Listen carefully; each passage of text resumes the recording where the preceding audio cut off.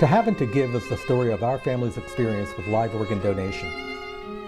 In 2001, I donated a portion of my liver to my sister Patricia's husband, the violinist Sung-Rae Son.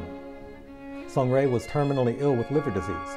Time was running out, and it looked as if he would not live long enough to get a new liver from a deceased donor. Then my wife came across an article in the New York Times about live liver donation, and suddenly we had a solution, one that would change our lives. The story begins with the acute onset of Sung-Rae's illness and how cirrhosis had destroyed most of his liver. My decision to become a living donor is explored, along with the donor evaluation process I went through to see if I could actually donate to Sung-Rae. The film follows the transplant surgery itself, our recovery, and the aftermath, right up to the present day. In the film, you'll get to know Sung-Rae, Patricia, and my own wife Anne, and the difficult emotional issues we had to face and work through along the way to the actual transplant.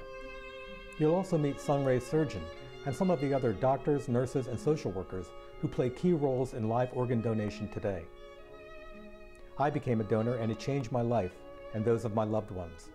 I hope that if you have a friend or family member waiting for a liver transplant, this film can help provide you with some of the information and encouragement you'll need if you decide to make the very personal decision to become a living donor.